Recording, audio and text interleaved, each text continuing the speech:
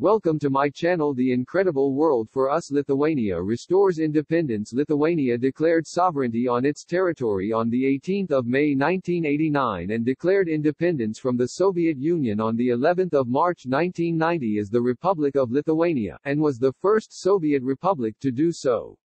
All legal ties of the Soviet Union's sovereignty over the republic were cut as Lithuania declared the restitution of its independence.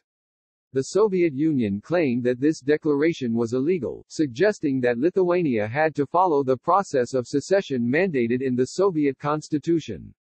Lithuania claimed that the Soviet annexation itself was illegal and claimed state continuity. In January 1991, during the January events, Soviet military attempted to crack down on the Lithuanian independence, killing 4 civilians and injuring over 140. 14 civilians were killed and over 140 were injured. Following the failed 1991 Soviet coup d'état attempt, most countries recognized the Lithuanian independence, and the Soviet Union itself did that on 6 September 1991. Lithuania and the Russian Federation Russian Embassy in Vilnius on 27 July 1991, the Russian government re-recognized Lithuania and the two countries re-established diplomatic relations on 9 October 1991. President Boris Yeltsin and President Vytautas Landsbergis met to discuss economic ties.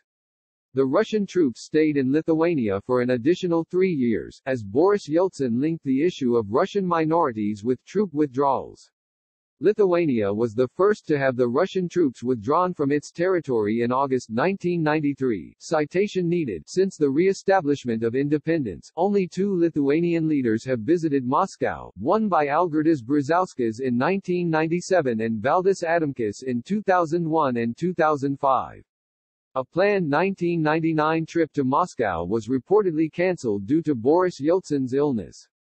The first telephone conversation took place between Dalia Grybauskaitė and Dmitry Medvedev in 2009. Following Russia's military intervention in Ukraine, concerns about the geopolitical environment led Lithuania to begin preparing for a possibility of a military conflict with Russia. In December 2014, Russia carried out a military drill in nearby Kaliningrad with 55 naval vessels and 9,000 soldiers. In 2015, Lithuanian Chief of Defense Jonas Vytautas announced plans to reinstate conscription, which ended in 2008, to bolster the ranks of the Lithuanian armed forces. The Ministry of National Defense also published a 98-page manual for citizens to prepare them for armed conflict and occupation.